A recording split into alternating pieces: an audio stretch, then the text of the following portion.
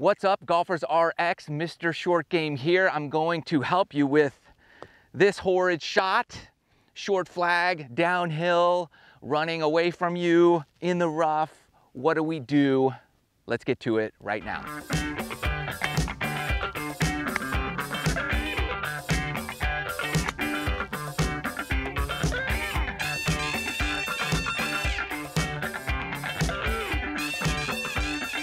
Okay, so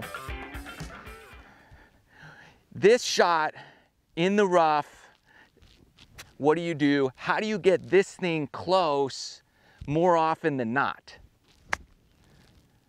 When it's running away from you and you're just trying to save a par. I'm gonna give you some tips and technique to think about as you approach these types of shots. First of all, when you're practicing, don't fluff it up, because that is not reality. So we want it down a little bit. What I like to do is get my most lofted club. Obviously, that's something that you would probably grab anyways. For me, it's a 60 degree, 12 degrees of bounce. This is probably what most golfers are carrying. If they have a 60, it was nice amount of bounce. Whatever wedge you like, great. So first things is, think about what you're trying to accomplish here. Save par is usually what's going on. So I'm thinking about, first and foremost, where I want to putt from. So it's going downhill, so I want to putt from beyond the hole, past the hole and coming back. So that's going to be just a confidence builder for me, because I know that I can go long and have a good chance at making this. I do not want to leave it short.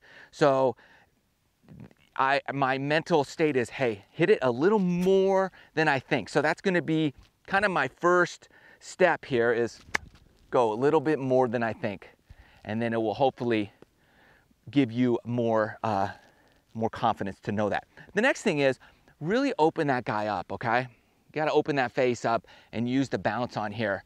And I am not putting my hands forward here. Everything's in the center. Weight center, hand center, everything center. And I'm just relaxing as much as possible, okay? So set up and relax, open that face. And I don't want to go like this. That's not the key here. We got to have some rotation in this swing. So think about that, okay? You've got to rotate through the shot. So you want to be relaxed, open the face, and rotate through. If you don't rotate, bad things are going to happen. So I'm really thinking rotate through. I don't want to think too much, but I know I want extra swing, open face, rotate through. And if you rotate through, your bad shots won't be as bad, and obviously your good shots will be really good. It's this non-rotation that will cause the most problems. So really get in there and just think, rotate. Rotate my hips through. You're just turning them around. And that's going to keep your club head moving through the rough. And that's what you want. You don't want your club to get stuck in the rough like this. That would be no rotation. Got this thing sitting down, nice, open that face, rotate. You don't have to swing fast, you just have to rotate through. Rotate through. And also that rotation is going to give you a little bit more spin on the ball, which is going to be a good thing. Help you control it a little better. Get that down there, get down. Yeah, ooh, that thing's buried, I love it. Open that face, rotate through.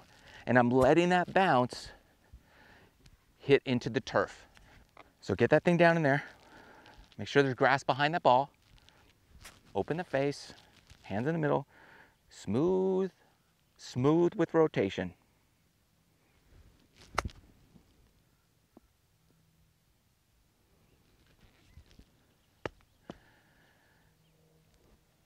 There you go. So with those, I have a chance to save par every time because I rotated through and gave it a little bit extra, knowing that I want to be past the hole on those downhillers.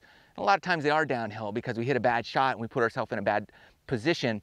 So we're going to have to make up for it with a good shot. But if you have that rotation and go through the ball, you're going to have a better result more often.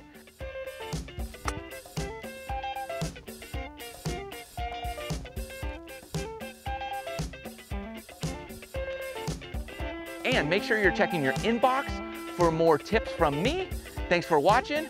Gonna go see if we can't knock those in, save some pars. We'll see you in the next video.